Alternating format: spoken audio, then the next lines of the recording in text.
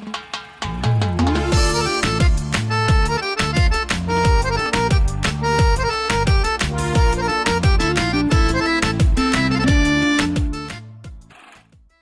I'm Mariam Namazi. And I'm Fariborz Puya. We are showing solidarity here at Bread and Roses with the 24th of June, which is an international day to defy fasting rules during the month, the heinous dark month of Ramadan.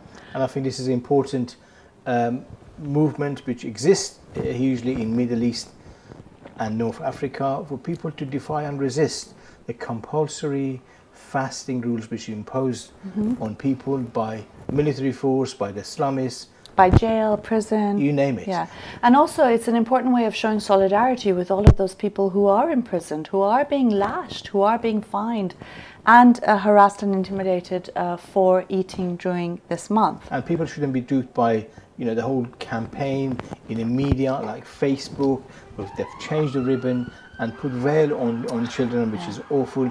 Not to be duped with those campaigns and misinformation, really. Yeah. Ramadan is a dark month and actually is compulsory. And it's unhealthy. 19 hours of not eating and drinking is unhealthy. And fine, if some people want to do it, it's fine. Of course, it's their right. But the point is that for a lot of people, it's not a choice. And we want to stand with those people who don't have the choice. Out of public space. That's what we want. Yeah, exactly. So the thing is that on the 24th of June at 5 p.m. onwards, we will be going to Saudi, Iranian and other embassies and eating during fasting times.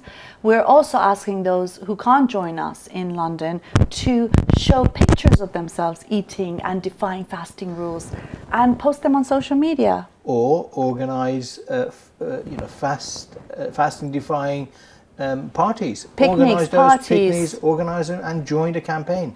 International campaign against fasting. It's like we're bringing light against this darkness, so join us.